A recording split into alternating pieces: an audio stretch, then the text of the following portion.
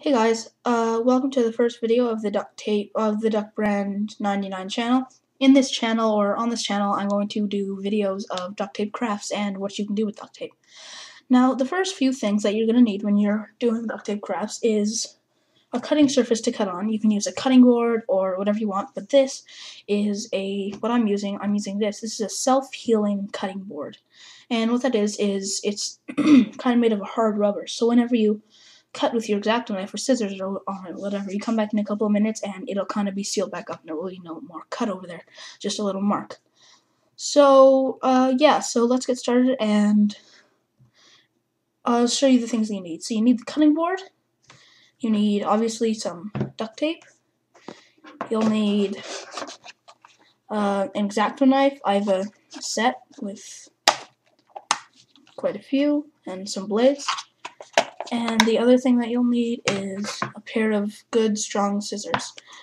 And you can get different colors of duct tape and stuff, but I have 12 rolls. I have 11 different colors and 12 different rolls, and that means that I have 2 rolls of gray. So I'll get going. And so, as you can tell by the title of my video, I'm going to show you how to make a duct tape wallet. So let me just get a better angle for me. Right there. Hopefully you can still see. So what you're going to do is you're going to cut out 9 inches of duct tape. Exactly 9 inches. And what you're going to do, you can use your scissors or whatever. I'm just going to use my X-Acto knife. You're going to cut out 9 inches. So my 9 inches would be right down here. Cut as straight as possible. Don't cut very hard. And you're going to do that 8 times. So do that 8 times, set them aside somewhere, and do that step right now, and I'll get back to you in 1 second.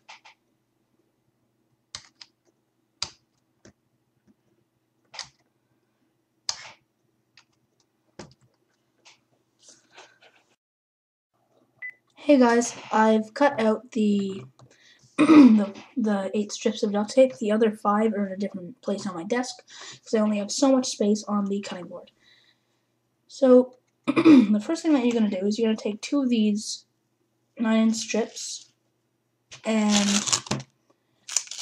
you're going to lay one of them down like this.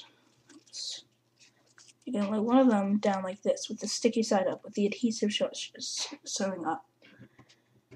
And then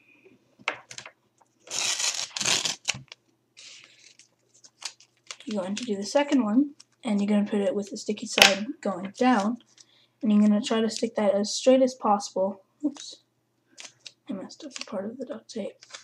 You're going to try to stick that down as straight as possible on the other piece of duct tape as you can. So it should be just like that, with no wrinkles or anything in it. As you can see, there's no wrinkles, no nothing sitting there, and you're going to do that. So next you're going to take another strip, and you're going to stick it about, I'd say, 1/2 inch down on this duct tape. This is with the sticky side showing down. So it looks like that. You can see the little place where I stuck it down right there, about 1/2 inch. So that there's still sticky side showing. Then you're going to flip it over, get another piece of duct tape, and just cover up the rest of that sticky side. Oops, just cover up the rest of the sticky side, just like that. Okay, if it's not perfect, because this is going to be the inside of the wallet. Try to do as straight as possible like I did. Now there'll be some more sticky side. And you take another piece of duct tape, and you're going to cover up the rest of the sticky side so that there's a lot of the other sticky side on this piece of duct tape, like that. So now, if you flip it over, there's a lot of sticky side there. And you're going to take one more piece of duct tape, and you're going to line up both sticky sides at the bottom of the duct tape instead of the top this time, to cover up the rest of the sticky side. but make it so that there's no more sticky sides showing. Just like that. So there's no sticky sides showing anywhere. That's perfect. You're supposed to do it just like that. That's good. And this is 5 1/4 inches about. So what you want to do is you want to line it up so that it's 6 inches. 6 inches down. So what I'm going to do for that is I'm going to line it up with the 6 inches here on my cutting board. You can do this with your ruler if you don't have a cutting board. And then you're going to stick the part down at the 1 inch spot. You're going to stick it down so that it lines up with this line at the bottom so that it can't move around at all when you're trying to stick it down after. Just like that. Kind of stick it down a bit. And so then you're going to line it up with the 6 inches and just plop it down just like that. I got a couple wrinkles in it because this isn't very good duct tape. Don't worry, I only use duct brand duct tape. This isn't duct brand because I ran out of my duct brand making wallets. So I just lined it up with 6 inches. Then the last piece of duct tape, just going to cover up the rest of the sticky side right there. So pause the video, do that, and then come back when you are done. Okay guys, so the next thing that you're going to do is you're going to cut out 2 strips of duct tape that are 3 inches long, which I have right here. Now, what you're going to do is you're going to take that sheet of duct tape that you just made, and if there's one side that doesn't look that good, and for me that is, I'd say it's this side, you want to make that the middle. So what you're gonna do is you're gonna fold it up so that it just lines up like you're doing origami. So it's like you're folding a piece of paper in half, but you're folding the sheet of duct tape in half. Try to do it as straight as you can, and just like that. It should be perfectly straight. If it's not, it's okay. It doesn't have to be perfect. This might just be your first one. I'm not sure. This isn't my first one, but okay, so just like that. You're going to take one of the 3-inch strips of duct tape, and you're going to stick half of it on this side of the wallet. Half of it, just like that. Stick half of it there. The whole thing over. And, sorry, mine's not totally straight, so I'll make it perfectly straight. And then stick the rest of it on the other half of the wallet. So now you can kind of see your wallet starting to take shape. And you're going to do that on the other side of the wallet, and so do that step. Okay guys, so after you've done that step of sticking the 2 sides together, your wallet should just look like this, and you'll start seeing your wallet take shape. Next thing I'm going to do is make credit card or card holders in your duct tape wallet. So what you're going to do is you're going to cut out another 4 strips of duct tape that are each 4 inches long. So you're going to do the exact same process, but a little different. You're going to take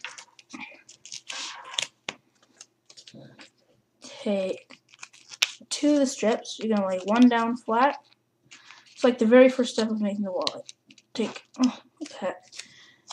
2 strips, lay one down flat, and then, why is this being so difficult? Wow, 2 strips down flat like I just did. I'm going to try to do it. Stop's being so weird. I don't know why. Okay, there, got it. So you're going to lay one strip down flat, and then you're going to put the other one straight on top of it as best you can. I'm pretty experienced, so I'm a lot better than probably most of you are. I've been doing this for a couple of years, just haven't been making videos on it, but now I am. So you can see that, and you're going to do that with the other one, and so do that step. Okay guys, so after you've done that, you're going to want to start sticking on your credit card holders. What you're going to do, once you've done that, is going to cut out 4 strips of duct tape that are each 1 inch long, and 2 strips of duct tape that are 4 inches long. What you're going to do is you're going to start off with one of the 1-inch strips, and you're going to stick it on one of the credit card holders, just like that. Stick half of it on. You can see that there's half of the sticky side. And you're going to stick the rest of the sticky side over on the other part. And if you want to make multiple credit card holders, I'm going to do a tutorial on that. That link's going to be right there. And if you want to see how to do an ID slot, that link's going to be right there. Right beside the other one. Whatever. I can't point there right now. So you're going to stick the rest of the sticky side over. You can see that's stuck on right there. You're going to take one of the 4-inch strips and stick again half of it on, flip it over, make sure that you're not messing it up or anything, and stick the, oops, I kind of messed that up, stick the other half of it on here. Now you can see that there's just this one little part, so you can take another 1-inch strip of duct tape and you're just going to stick again another half of it on credit card holder, and boom, just like that. Now that is a finished credit card holder. That's only one credit card holder. Now do the same on the other side, just kind of a little opposite, and do that step right. Okay guys, so once you've done that step, once you put the other credit card holder in, so now you can see that there's 2 credit card holders and the billfold for the money. It's called a billfold because you put in bills. After you've done that, you want to fold the wallet in half as best you can, just like that, and sit a heavy book on it for about 5 to 10 minutes maybe, and that should give it a nice crease. And I suggest putting in multiple credit card holders and an ID slot if you have an ID, because I do for school, and it's just a really good idea. So go to that tutorial right now, and yeah. So thank you for watching. I'll have more of these videos. I'll try to make more videos next week. I might be a little backed up because I got some pretty cool presents for Christmas, and thanks guys. Have some better videos up later, and bye.